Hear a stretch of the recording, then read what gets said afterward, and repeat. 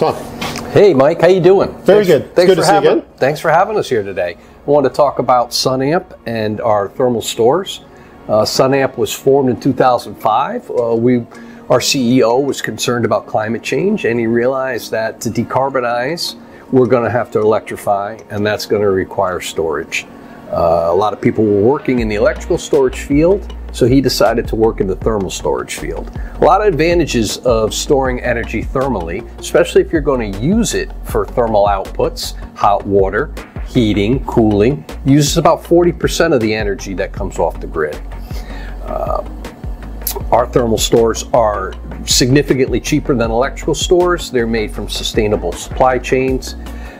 They're non-toxic and non-flammable. So we take advantage of phase change materials for our thermal stores, our thermal batteries. This is full of a phase change salt material.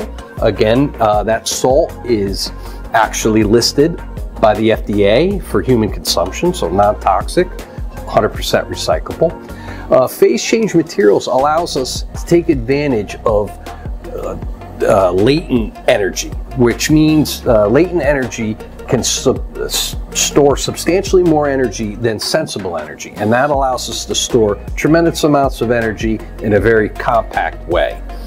This unit can be charged thermally from the CHP here.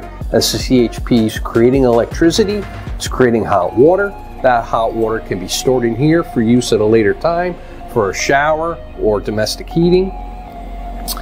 This can also be charged electrically, and that will allow us to take advantage of renewable electric or off-peak electric. Yeah, so as we look at this for people that don't know where we are, what we're talking about. So we're right now in the facility with Blue Water Energy, and what they're doing is they're doing a pilot. So they have the micro CHP unit that you are leaning on right now. So that unit is currently running. We can hear it quietly purring away in the background. And so it's producing about 1.5 kilowatts of energy. And the byproduct of that is hot water that is being stored inside of this Sunamp. You mentioned about the capacity of this, and I think it's really important to point out that if we were to do the same thermal storage in water, you're talking a significantly larger storage meter. You're talking a tank that is this tall, a significant circumference. So the ability to store energy in this phase change media is best illustrated by its tiny size. Right, this is equivalent to 300 liters. And over here we have a 170 liter, and you can see it's actually only stores half the amount of energy, yet it's still bigger than the Thermino or the Unique 12. Yeah, so the ability for this to store energy, and if you look at it from an exergy standpoint, not so much the energy standpoint, if we were to try to do this with electrical batteries, or if we were going to try to do it just with storing water, with electrical we're talking way more cost for the batteries, and from the standpoint of storing the energy as water, you're talking about a lot more water. You're looking at massive tanks that need to be stored in the You're server. looking at massive tanks. As we look at this unit, why don't we take the top off of it just so we can sort of get a look at it. As we mentioned, can be charged thermally or electrically.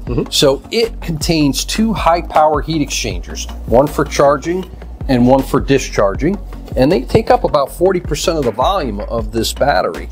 So what we can see here is very well insulated. Our heat losses on this are less than half of what heat loss is on a tank. And that's due to the nature of the phase change material and the vacuum insulate panels that we surround the phase change material in. So here we have what we call our cell.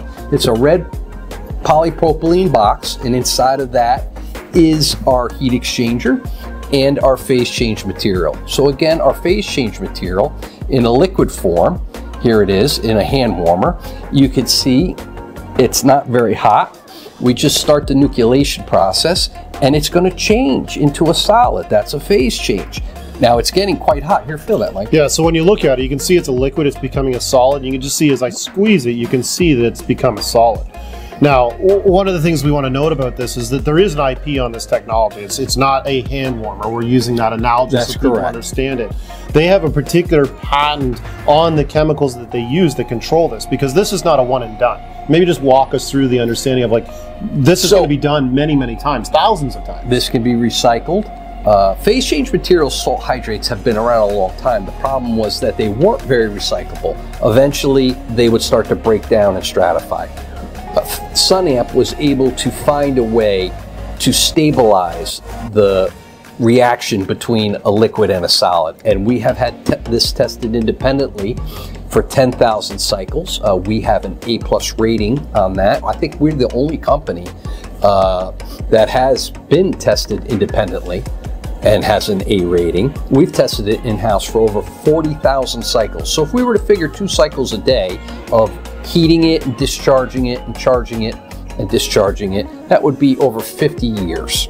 Yeah, so if you look at that, when we say that, a lot of people might go, what do you mean by 2 cycles a day? The idea of this is if we were using an off-peak charging standpoint, we don't want people to think of this like they would their heat pump, for example, that might run 15 times a day. This isn't going to do that. We might charge this off-peak overnight, we might charge it off of some other system, but it's not coming on and off. The other thing is if you look at that 40,000 cycle and you went, well, what if it ran 8 times a year? You're still talking 16 years of operation out of this that's guaranteed that you guys have already done the testing to see. Yeah.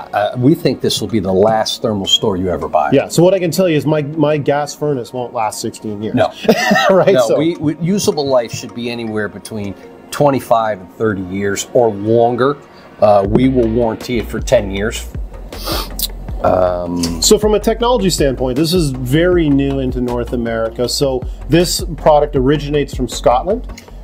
Yes. And you guys are currently, now you've got operations based out of New York, am I correct? Correct. So we've opened up our New York office, but yes, we do produce these in Scotland at the moment. The company was formed in Scotland. I think one of the business models in Scotland is to utilize this with an air-to-water heat pump to take advantage of renewable electricity or off-peak electricity, and then use that energy to produce domestic hot water and heating for the building. Right, and so you know where my interest comes, because we've talked a few times about this cool technology. I have an air-to-water in my house, and what I like about this technology is I'm currently charging a large volume of water to act as my thermal battery, but you and I both know the limitations of that.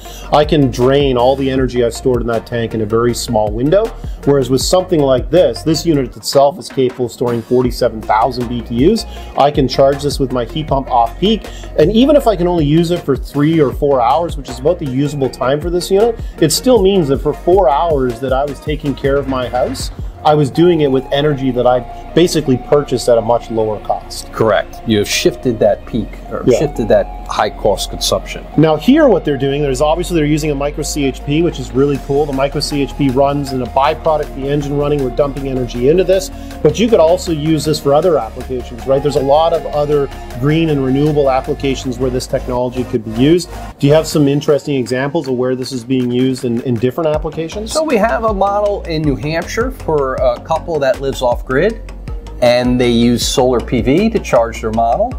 Here you see that we have a 2.8 kilowatt heater in the bottom embedded within the PCM that will get hot and melt the PCM.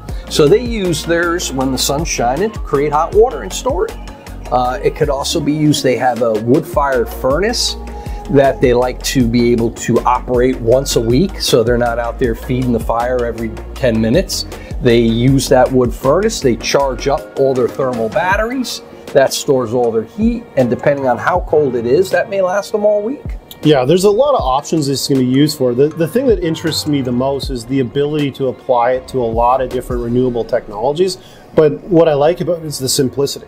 Right, it's got IP, so you guys are protected from the standpoint of what you've developed, but it's a very simple system that's quite cutting edge, and the ability to apply it into applications is pretty much limitless. It comes down to what can we dream up from the standpoint of doing this.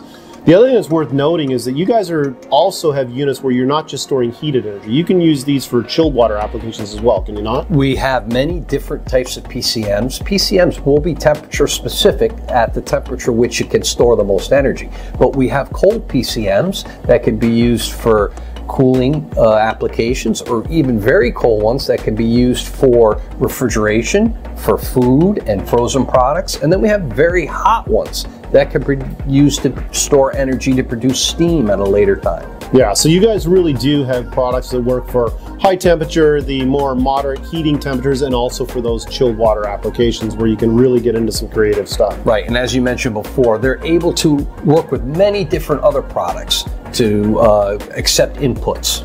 So from an installation standpoint, it's pretty simple. Do you want to walk us through what is actually involved in installing this unit? So for this model, we have the 2 heat exchangers. They're very high power heat exchangers and actually can act as a plate exchanger. So if you're charging and discharging at the same time, you can keep that at a continuum as long as you stay within a certain flow rate. So here we have our charging circuit. Oh, that's getting quite hot from the CHP. Yeah, so the micro CHP has been running for a few hours while Tom and I have been here. So what it's doing is the rejection heat from the micro CHP is going into this, and it's getting hot enough we don't want to really leave our hand on it anymore. So you see here we have 4 Tektite elbows. These could be spinned for different configurations, and they can be tied in through either the sides or the back. So what you're saying is, in this case, the way they piped it is the connections are going out the back. We could have actually spun these and gone out from the left-hand side. What about the side towards you? Can we You could come out here as well. We have it set up so you can go out every side except the front. So from an installer standpoint, what I like about this is somebody who's done install work in the past is sometimes you'll put this into the mechanical room that looks more like a closet, and you're not faced with the, do I order a left-hand return or a right-hand return? This unit is universal. You don't have to worry about where your connections come in. Just spin the elbow and push the pipe in. That's smart. Hook up our ground, and we have a controller here for the electrical. So that wire just goes down into the heater, and this receives inputs and will tell the unit when to charge electrically. And then the other 2 connections, just walk us through what the other 2 water So this is our discharge here. So we have our A and D and our B and C, and this is all explained in the manual. So we will charge it through the BC circuit and discharge it through the AD circuit. Now in this case, we're going over and we're doing domestic, right? We have a mixing valve so that we're not going to be burning anybody from the standpoint of what we're putting out from this. So is this appliance approved as a potable device as well as a heating device? Yes, we have an NF certification for potable water, and we have a UL approval for a thermal store. So that's great, and so these units all come that way. It's not anything special when you order it to say it's a potable application. They are all the same, they're all applied that way. They are all the same. That's good, because that means you could get into situations where you're using them for potable, you might be using them for heating. It's pretty ingenious. And you can run glycol through them, or water, or really any solution with the copper heat exchanger. So size-wise, from a capacity standpoint, this one's around 47,000. Do you have units that are smaller than that? So we like to describe them as water equivalents. So this would be a 300 liter equivalent or an 80 gallon equivalent. And then we have them down 60, 40, and 20.